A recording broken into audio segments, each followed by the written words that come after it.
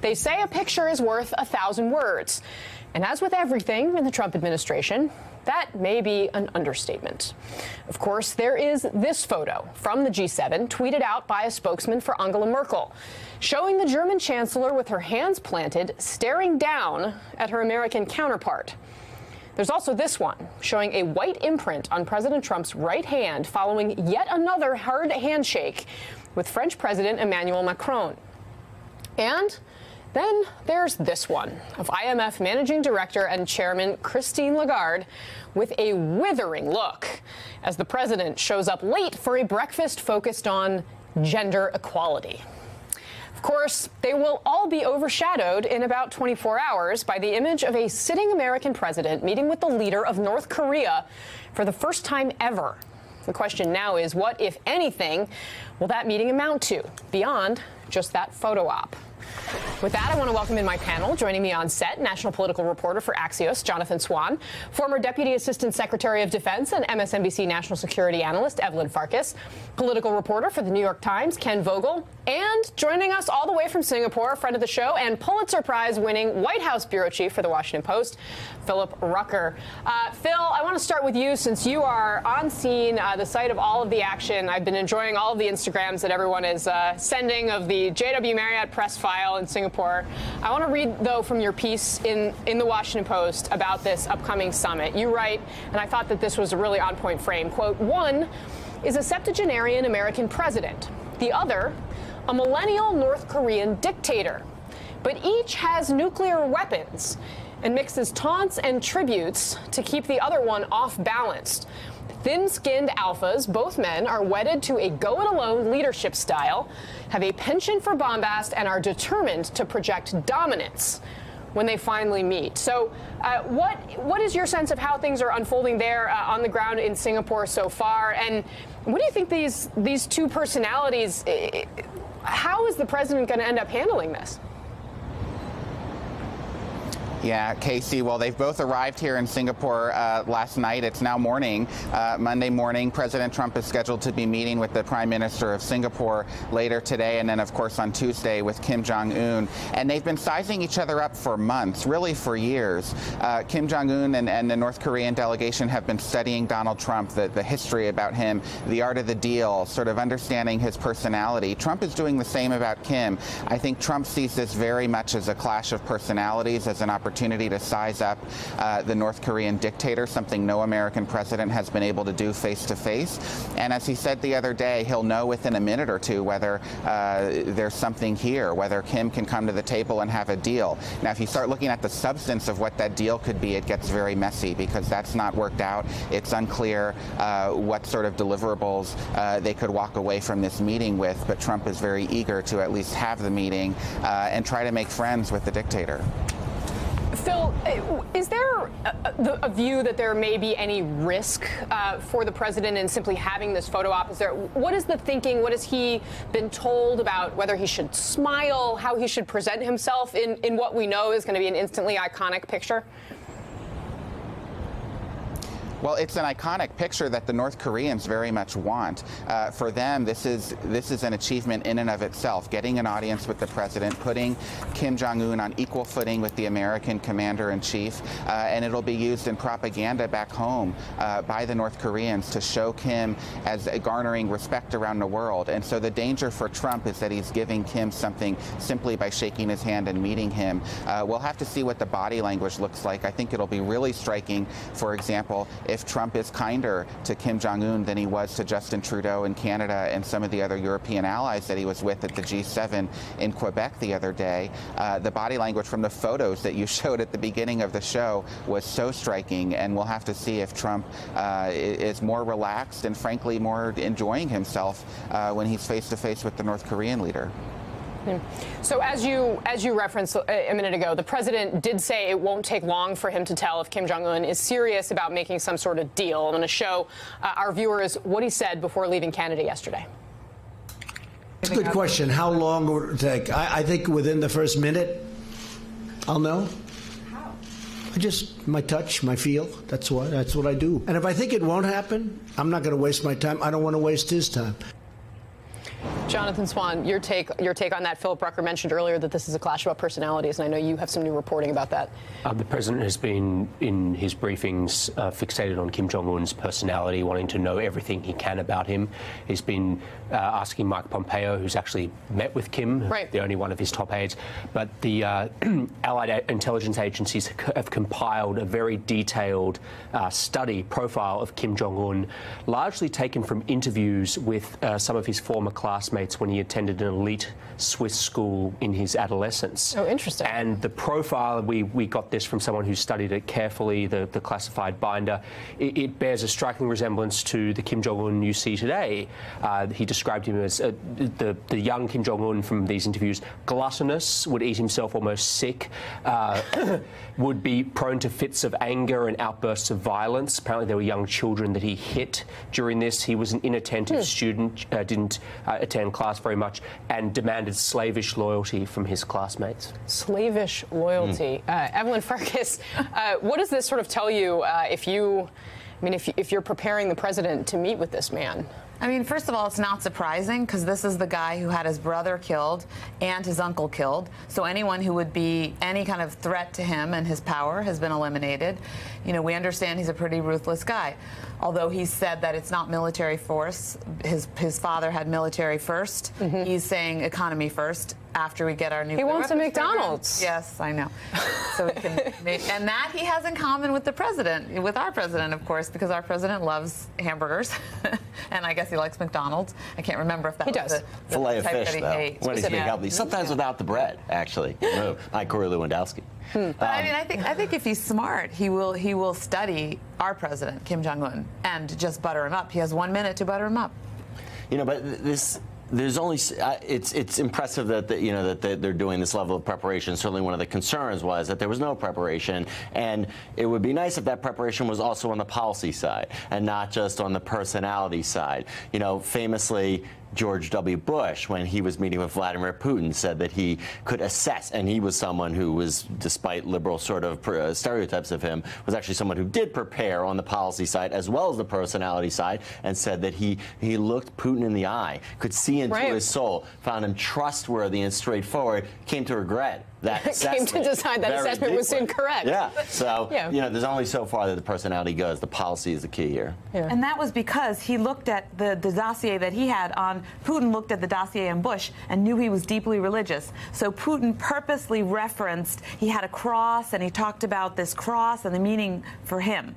So in part, so he almost played Bush in the other way. Philip Rucker, I want to go to you on this because we have talked so much about how the president prepares or doesn't prepare for all kinds of meetings, but none with stakes as high as this one. And if in fact American authorities they do have this binder that Jonathan Swan is now reporting on, it still seems as though this president is absorbing that information only by having verbal conversations with people who've read it. Is that your sense? I think that's right, Casey. This is a president, Donald Trump, who does not read his daily intelligence report that's written out for him. Instead, he participates in more oral briefings. The CIA director will come into the Oval Office and show him graphics, videos, pictures, maps, charts, anything that can help him visually understand the intelligence, because we know he doesn't like to sit down and pore over the written word. I assume that's the case now as he's preparing to meet with Kim Jong Un. You know, Trump has said he doesn't require much preparation for this meeting. That's not quite right, according to Mike Pompeo, the Secretary of State, who says that he's been having very extensive briefings with President Trump for several weeks now, months really, trying to prepare him for this, trying to get him to understand sort of the history of U.S.-Korea relations, the history of North and South Korea relations, sort of all the details that are at stake. Even if he's not an expert in the technicality of nuclear arms, he at least can understand the sort of broader geopolitical dynamic at play with North Korea as he prepares for the meeting. Let's turn now to all of the drama that preceded this evening, the G7 summit. Just a few hours after the president called his relationship with G7 allies a 10, he pulled the U.S. out of the G7 joint communique as a result of what he called Justin Trudeau's, quote, false statements. He went on to tweet, quote, PM Justin Trudeau of Canada acted so meek and mild during our G7 meetings. The motivator, likely Trudeau's comments about retaliatory tariffs. Here are what two White House advisors had to say about this earlier today. Here's the thing. I mean, he really kind of stabbed us in the back. He really actually, you know what? He did a great disservice to the whole G7. He betrayed... Trudeau did. Yes, he did. We were very close to making a deal with Canada on NAFTA, bilaterally perhaps, and then we leave and Trudeau pulls this sophomoric political stunt for domestic consumption. You just don't behave that way, okay? It's a betrayal, okay? Essentially double-crossing. Not just double-crossing President Trump, but the other members of the G7 who were working together and pulling together this communique.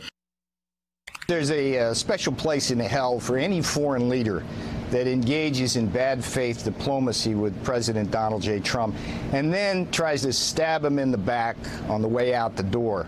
And that's what bad faith Justin Trudeau did with that stunt press conference. That's what weak, dishonest Justin Trudeau did. And that comes right from Air Force One. After those comments, Senator Jeff Flake tweeting, quote, "Fellow Republicans, this is not who we are. This cannot be our party."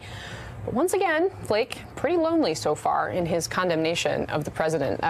Ken Vogel, how much self-awareness is there here? Yeah, I mean, the tweets from Trump minutes after leaving this setting, calling out another world leader for being like meek in person and then saying something negative after the fact, and then also the false statements. Trump has actually bragged about bluffing Justin Trudeau on the trade deficit using false statements. So it's pretty rich to see him accusing this foreign leader of doing the same thing that we've seen him do himself. Yeah, Jonathan Swan, I mean, we knew that the president had already caused all sorts of potentially irreversible problems with the Canadian government after making this announcement on tariffs. But the way that this G7 summit concluded, I mean, is it possible? We've seen some tweets from John McCain, for example, that suggest that, you know, someday America's allies will see the Americans who are actually on their side. Is that possible at this point? Well, we've been talking to European officials who are having the same problems with the president, particularly, you know, when you look at Germany, even France, after they got to a better place, that's been reversed. The UK, what they're trying to do is have this long-range view that this is a president for this moment, but move beyond that. But they still have the military ties, and they lean on that. They look for positives where they can. But the reality is, transatlantic relations have not been this bad for a very long time. And no matter what Donald Trump says. We're not even talking about transatlantic relationships anymore either. I mean, we're here on the continent. Canada too, but the European relationship has been profoundly damaged in the last few months over trade as well. But Shinzo Abe was standing there as well. So, I mean, when it comes to economic issues, this is global and this is serious. And I think what was interesting to me, I think we need more reporting on this, but it appears, reading between the lines in the way the Post covered it today, that the Europeans actually staged an intervention. So that photo may have been that intervention where they said, okay, Mr. President Trump, you know, these are the facts. 70% of the foreign direct investment in the United States of America comes from European countries. And by the way, a lot of that goes to southern states that voted for Trump. But we should point out, I mean, that interview, that particularly one that Peter Navarro did, truly, I think that's one of the most extraordinary interviews I've ever seen from an official in this White House. And that's saying something. To call one of America's closest allies, Justin Trudeau of Canada, to say that there's a special place in hell for him and to give him labels like weak and dishonest, that is taking rhetoric to a level that I honestly haven't seen. And so I've been covering Trump for almost 3 years now. This, I mean, and the level of silence from most Republicans in Washington feels deafening. I guess they have so many things to be outraged about that they sort of pick their moments, but their moments are pretty rare, aren't they? Yeah.